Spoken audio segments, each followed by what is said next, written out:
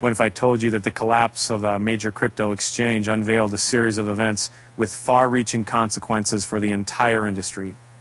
As the dust settled, it became evident that centralized exchanges were fundamentally flawed. How do we move forward from here? The FTX collapse brought to light the critical importance of corporate compliance. With nearly $9 billion in customer funds lost, it's clear that robust frameworks are needed. Compliance, transparency, and self-custody emerged as key principles post-FTX.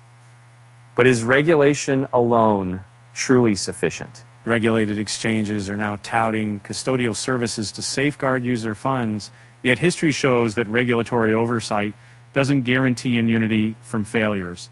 Enter self-custody, the answer to controlling to your assets without reliance on third parties. Alas, a joke. Why did the blockchain go to the party for the Ethereum?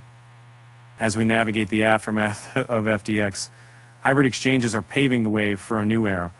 By combining CEX security with DEX innovation, we offer a fresh approach on businesses to asset management. The lessons learned from FTX are invaluable as we strive for a stronger, more resilient crypto ecosystem.